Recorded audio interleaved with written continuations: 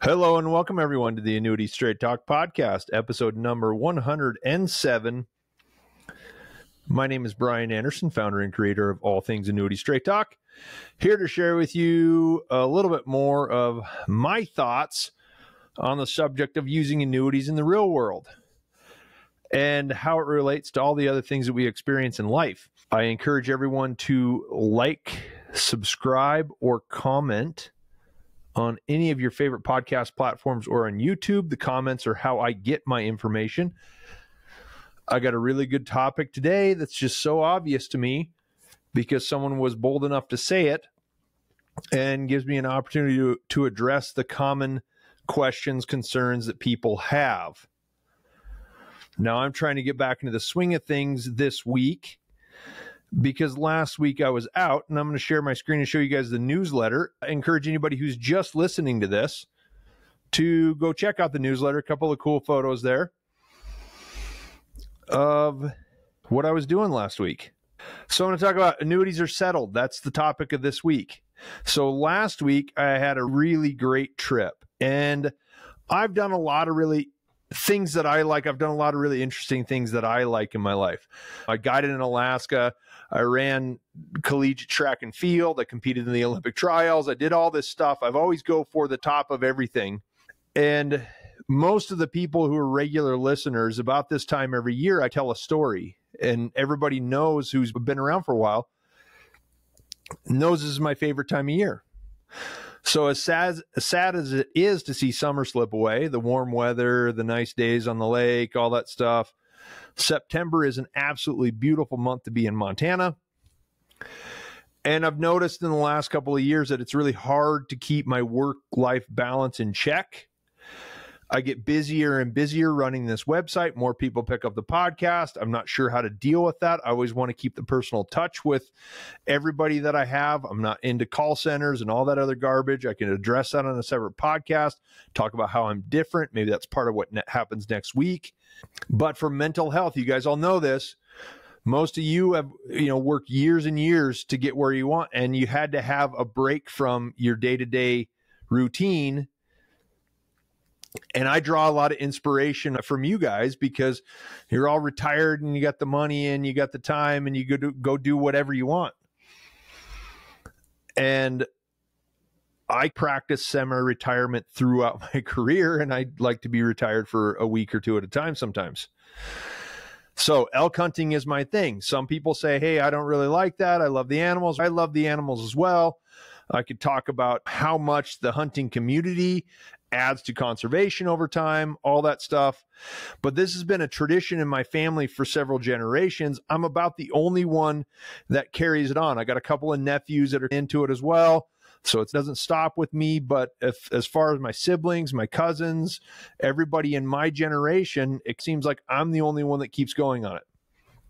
And when I add my horses and mules to the mix, it's a culmination of all the skills I've gained from being an outdoorsman for the past 40 years or more.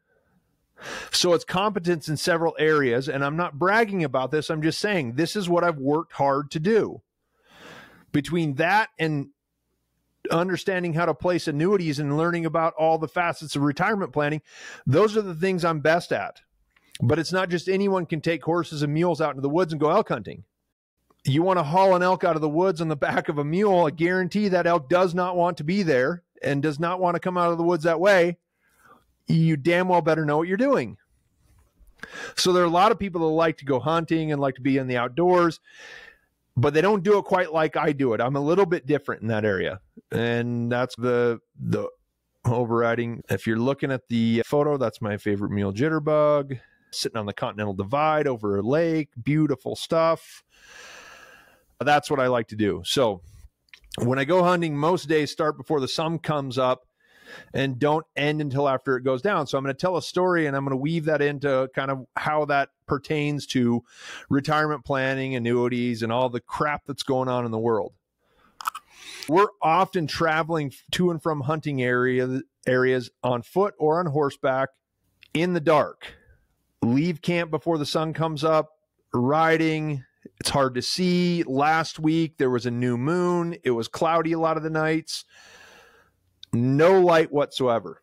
But they have the horses and mules, their eyes collect a lot more light than we can. So they see a lot better in the dark. You have to trust them. You have to let them pick their spot because you can't necessarily tell which way they're going. It takes a lot of trust and experience to realize the horse or the mule is going to take care of you, know exactly how to get back to camp. That's where the grain bucket is. In the morning, it's not so bad because you might ride in the dark for 20, 30 minutes, and then it starts to get lighter and you can see better, all that stuff. When it's time to go, they know there's a grain bucket waiting for them at the camp, and they're like, hey, we know exactly how to get there. I always said the horses and mules, they have fewer things to pay attention to and fewer things on their mind, so they navigate their world so much more effectively than we do. So when I go on these trips, I try to disconnect as much as possible, refresh my mind.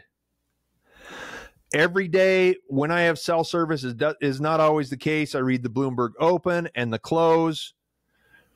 I want to keep an eye on what's happening in the financial markets, interest rates. And then once a day, I'll email people, reach out. Hey, listen, I'm out this week. That's what I do. I'll get back to you next week. Once in a while, there's something I got to slip away, make a phone call, take care of something, but it doesn't happen all that often. So about 2 or 3 times each day, I get a reminder of what a mess the world is in. And that shouldn't be a surprise to anyone. I thought about this a lot on that trip. The financial news is never good. And when people ask about it, I don't know exactly how to answer their questions. So then you got the open and close. You get kind of the gist of what's important in the financial markets. And then a couple times you get emails through the day. People are like, what should I do about that? So I don't know quite how to interpret that and tell everybody what it actually means. But this is my best attempt at telling you what I think. And all of that stuff only really matters if you want it to. I've done lots of podcasts and talked about a ton of things that are parallels in my life that draw my passions along with the things I do professionally. If you're looking at the podcast, I'm going to show you something right now. Absolutely beautiful photo. The first time in my life I've ever seen it like this, even of all the times I spent in Alaska. Walking the horses to water one night, came back, and the northern lights were shooting ribbons across the sky. We got the silhouette of a couple of big pine trees, the stars in the sky. It was insane. There were elk bugling on the hill. I'm telling you, this is one of the best trips I've ever done. And I don't know if it's because it was that good or if it's because I'm getting older and I appreciate the ability to do it more. I don't know which that is, but it was spectacular no matter how you look at it. Okay, much of my cynical viewpoint of politics, financial markets, and the world in general comes from the fact that I disconnect from it frequently. I don't know if many of you know this, but when the radio signals become faint, your head clears, your heart rate slows, and your blood pressure drops. Connect your bare feet to the ground, and everything calms down. And if anybody wants to challenge me on that, I have tested it numerous times. But I am positive that an escape from the society we live in is physically and mentally healing. Jumping back into the digital world 2 or 3 times a day is a completely different experience. And it seems like the same thing over and over. I did this last year. I do this every year. I've talked about it every year. There's not a lot of difference between the daily news today and the daily news 1 year ago today. It might be a different story, but the purpose is the same. When I move in and out of the digital world, it gives me the opportunity to compare and contrast both sides. In comparison to something as pure as wilderness, the digital world and the world we live in seems absolutely ridiculous. Nothing is ever settled. And there's a sense of perpetual anxiety that drives me crazy. You got interest rates, unemployment, stock market, bureaucracy, global threats, not to mention all the social garbage that keeps us at odds with each other at all times. They're all so volatile and never seem to settle down. Nothing is ever fixed. Nothing ever changes. So what's the point of watching the news every day? I think we got to keep our eye on what's going on so that we can plan our exit, get out of it, and connect back to a more normal world. We had a lot of weather when I was there, rain for a few days. The high country got snow, absolutely gorgeous. You got fall colors, the pine trees, the evergreens, snow-capped mountains in the background. I don't like to share my locations because this is becoming a public show and a lot of people want to figure out where it's at. I don't share my spots. One of the things I like is I get away from people. So all that time when I would read it every day and think, what's the difference? What's the difference between this year and last year and the year before that? It's all the same. And you guys are sitting there and I'm trying to help you figure it out so that we can make good plans going forward so that you can, I mean, the point of doing good retirement planning is to set all that stuff aside. Nothing is settled. But you know what I didn't have to worry about? I didn't have to worry about annuities. So you want to call it a sales pitch or a sales plug? I'll go toe-to-toe with anybody and tell you why an annuity is beneficial for retirement. 2 weeks ago, I did the annuity analysis and talked to you about it. And there's no question about it for that guy and almost anybody else. There is an unequivocal proof that an annuity improves your retirement.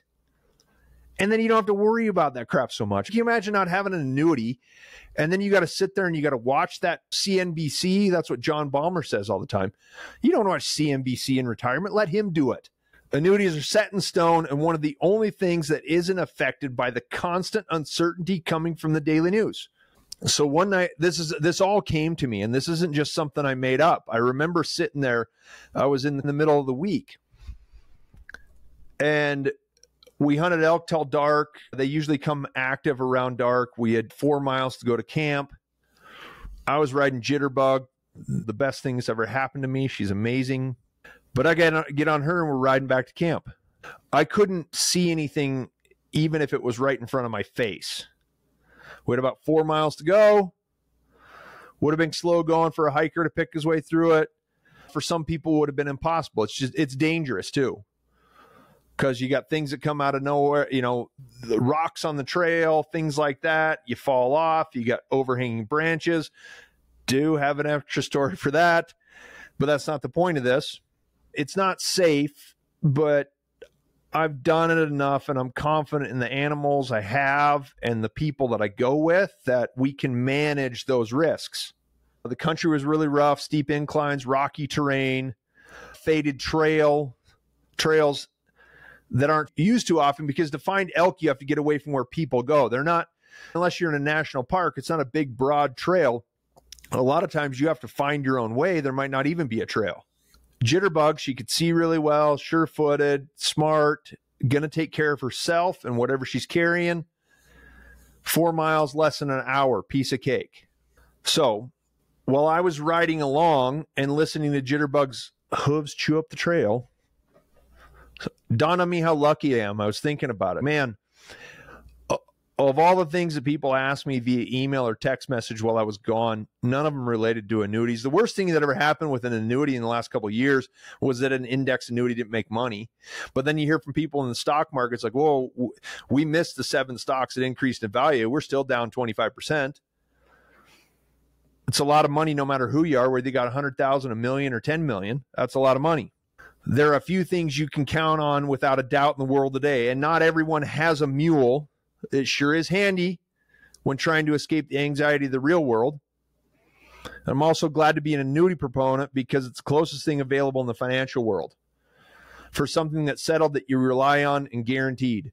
And I've talked about this, how mules are like annuities. And I remember sitting on Jitterbug riding down the trail thinking like, man, she's my annuity right now. No joke. I know for a fact she's not going to take me anywhere that I shouldn't go. Always there, steady as can be. That's the point of it. You want to enjoy your life?